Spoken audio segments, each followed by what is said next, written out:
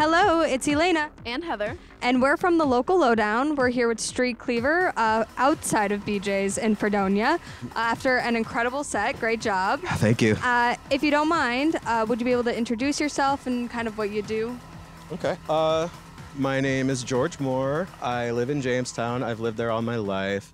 I am a visual artist slash experimental electronic industrial just broad solo artist. I've been doing this project for about 6 years now. What else would you like to know? Oh yeah, no, that's awesome. We love knowing about you. Okay. Yeah, that's great. Okay, so next question. Dad Bod and Trash Sleeves were your latest release, or was your latest release, sorry. These tracks were recorded during the True Negative Harsh Trilogy sessions, but were not included in the EPs. Why didn't these tracks make the cut? I just didn't feel like, okay, Dad Bod specifically was just this, like, it's funny because the title of that song was just the working title and I never changed it. So I always title things goofy names. And that one, I was just like, I'm just going to keep it Dad Bod. But it didn't fit. I just didn't feel like it was angry enough, I guess, or it was just a little too upbeat. I don't know.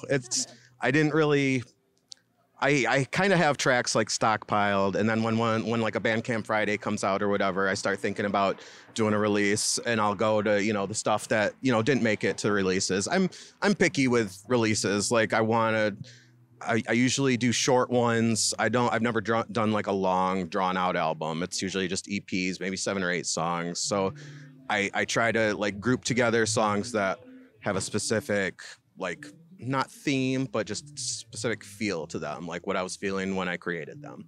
So those two just didn't really fit in either of the other releases. Got it. Yeah, that makes a lot of sense. Yeah. So also you worked with artists KB, Weston Circus, and Deathbed Tapes to design your covers.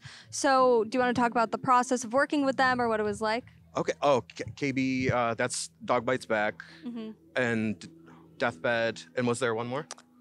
Weston Circus. Oh, Western Circus. Oh, well, all of them are people that I've connected with by just being in well, Weston specifically, I've known him for a while. He lives out in Ithaca, and he does noise and experimental music. He does a project called Sunken Cheek, which I really liked, and I booked a couple times in Jamestown.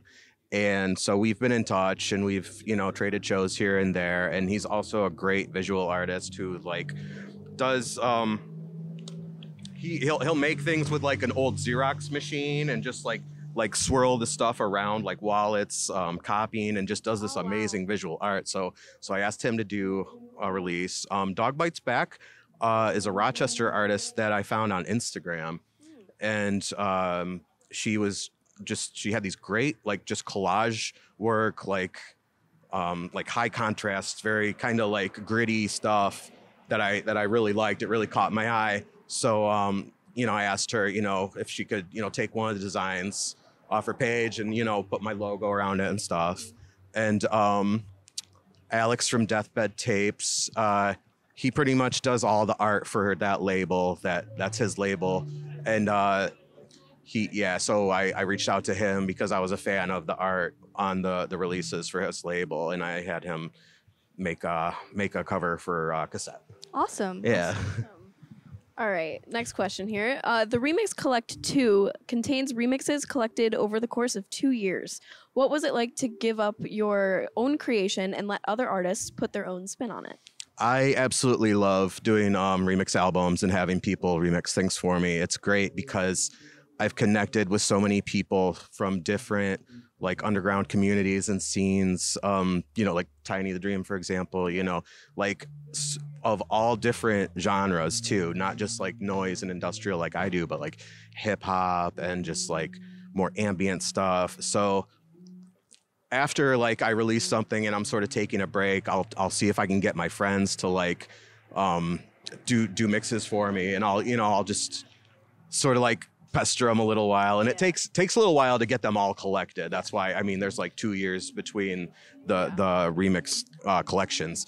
But yeah, it's just a really fun thing to do, and I really love just hearing other people's interpretations of my work, and it just makes for such a diverse album, and it's just like such an entertaining listen to me anyway, because each track is so different from the last one or the one after it. Yeah, I really like that concept. That's really cool.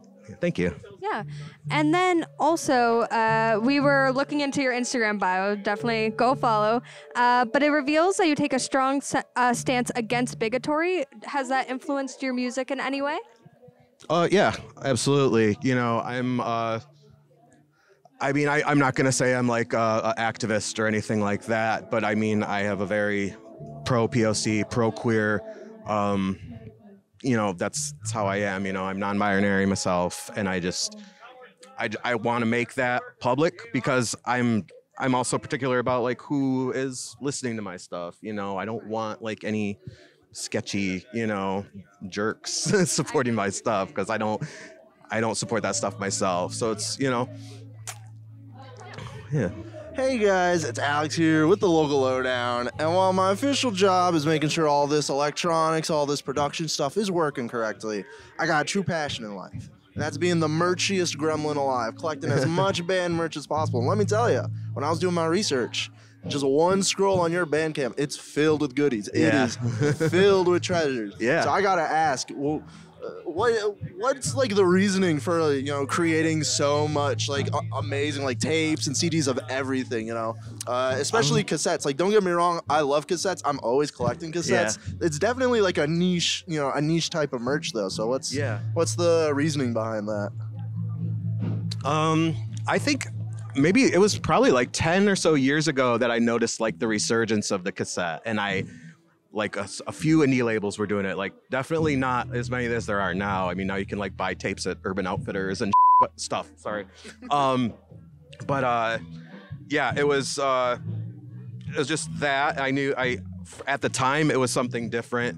And I just really love physical media, and I feel like it's cooler to like give someone something with like a package around it, or something that's like handmade or whatever, because they feel like, you know, it's something special instead of just like files on a computer or streaming off a streaming site or whatever. So and also like personally for my own archives, I like to have like a bunch of cool stuff.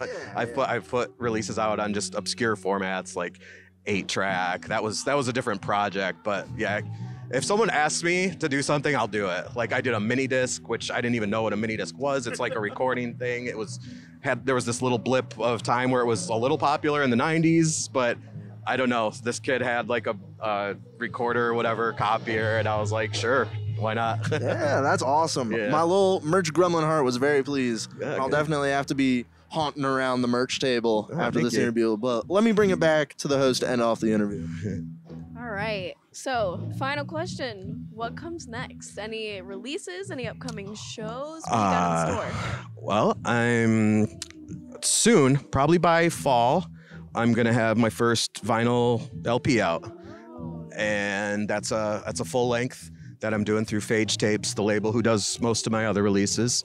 I'm very excited about that, and I'm hoping to do a tour, maybe Midwest. Last year I did an East Coast, and now I want to like move out there, like Chicago, Milwaukee. I've got some buddies out there, and I just want to check that out, see what people. I come from a small town where there's really not context for what I do. So as soon as I like got serious about this project, I wanted to like get away from my town and see what other people thought in other places.